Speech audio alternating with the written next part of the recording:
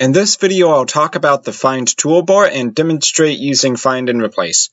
In the first box, you have the Find text field. If you want to quickly find a piece of text that's inside your document, you would just type it in here. For instance, if I put Find toolbar, it'll find the first search term phrase in my document, if any, that matches Find toolbar when I hit enter. And we'll go to the beginning of the document if necessary. My cursor was past the Find toolbar, so that's why it didn't show. But then I hit yes, and I'll demonstrate that again actually. If you are already past all the instances of the text in your document, it will say OpenOffice Writer has searched to the end of the document. Do you want to continue at the beginning? If you put yes, it'll search the rest of the document. So in this case, it finds Find toolbar. And from there, you could change that into your own text. On the toolbar, you have the Find Next and Find Previous buttons, but there's nothing to actually help you replace the text. And as we know, we do have the Find and Replace option, which we can click over on the standard toolbar to bring up the dialog. But if we want to add that functionality to the Find toolbar, we can actually left-click on the little end to bring down the drop-down menu and hit Customize Toolbar. Now from here, you'll see that one of the toolbar commands that are actually disabled is Find and Replace. So if we wanted to put Find and Replace on the Find toolbar, we just left click there, hit OK. And now we have that same icon over here for the Find toolbar. Now we can click that and bring up the Find and Replace dialog box, which is where you want to go if you want to actually find and replace text, multiple instances, or even phrases. So here we can search for text. For instance, further on in this document, I have the term lorem as in lorem ipsum, which is the default text that people like to use when they're making mock-up websites and that kind of thing. Now we can search the document by hitting find here or hitting enter in this text box. It'll go to the next instance of lorem inside of the document, and it'll basically prompt us with what we want to do with it. So if we want to replace that text with something else, like replacement text, for instance, very uncreative, I know, and hit replace, then that lorem actually gets replaced with replacement text. And that is case sensitive, of course, as well.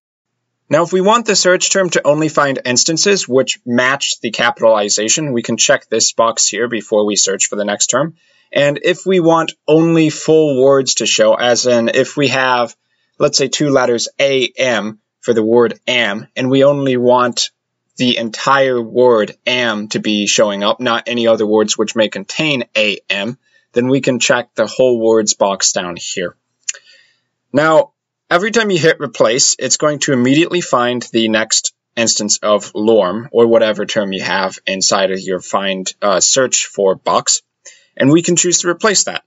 Now we can do this manually for every instance inside of the document, or we can simply hit replace all, which will find every instance of that remaining and replace it with the replacement text.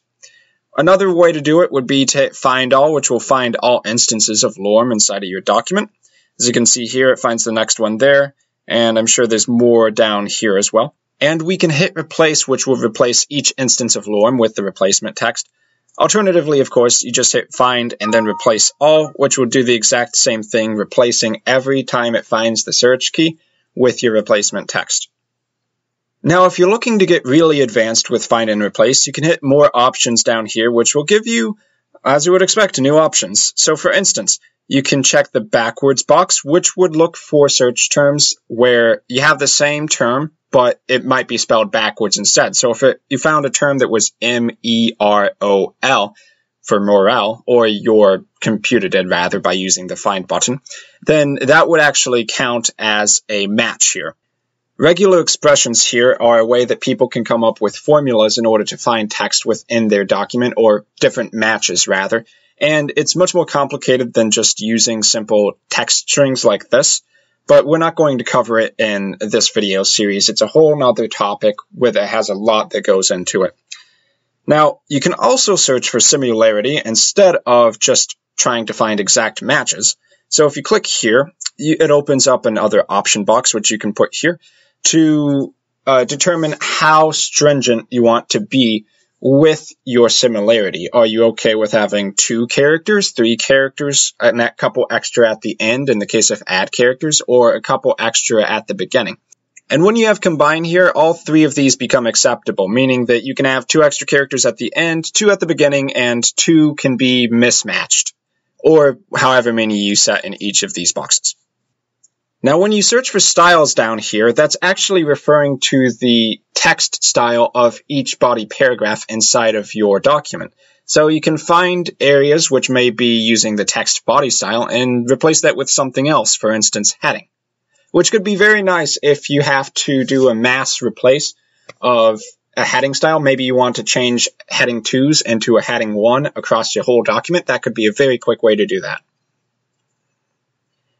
And the last option box is for notes. You can set notes within your document that don't actually become part of the document itself, but it's added information for the person who's writing the document to be able to know, but it doesn't actually get printed out.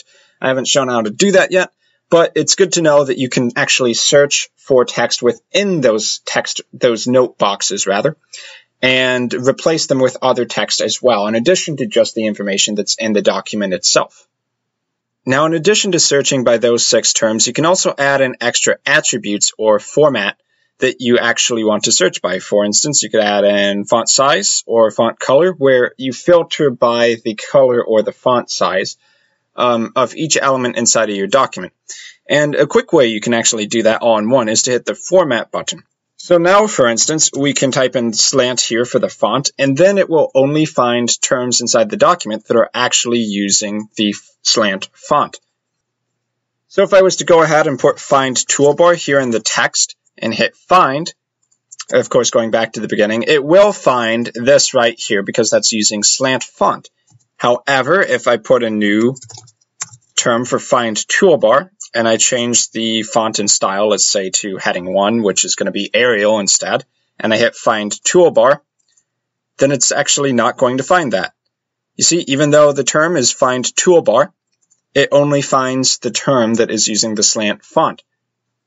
And you can customize that with a whole lot of other attributes and a whole lot of other formats in here. So you can really play around with this and get very specific, even without using regular expressions. So that's it for this video. In the next one, we'll be covering the formatting toolbar. See you then.